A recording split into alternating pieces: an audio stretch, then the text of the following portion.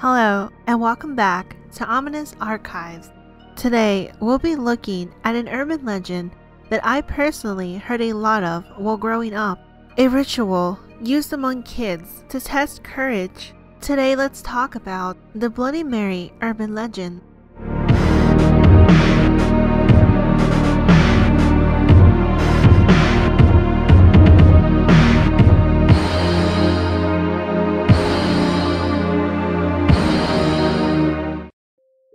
Looking up the history of the Bloody Mary urban legend can be a little tricky.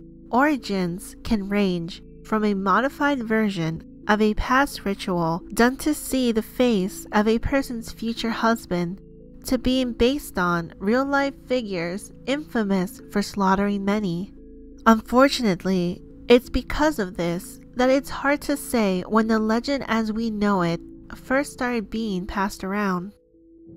Currently, most people are familiar with the legend as a ritual meant to summon the spirit of Bloody Mary. It was very popular in the United States, usually done during sleepovers and as a dare. Unfortunately, from being passed around so much through word of mouth, the rules and situations needed aren't really defined. Things like if it actually needs to be nighttime, whether you need to be by yourself, and whether or not you need to light candles varies from version to version. But there are certain things that are always required. The bathroom needs to be dark and have a mirror. You need to stare into the mirror, chanting the spirit's name 3 times. Bloody Mary, Bloody Mary, Bloody Mary. If done correctly, the expected outcome is to see the image of Mary herself in the mirror. Whether all that happens is her ghostly appearance, or whether she comes out and scratches your face, is another thing that can vary from versions told.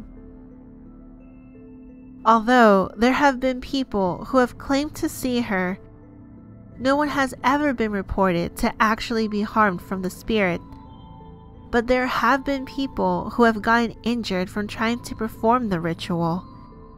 It doesn't matter if you're trying to summon an evil spirit.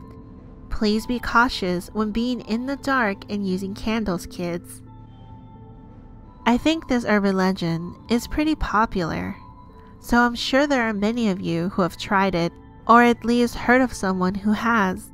I'm curious to know if this story is still being passed around to kids in current day.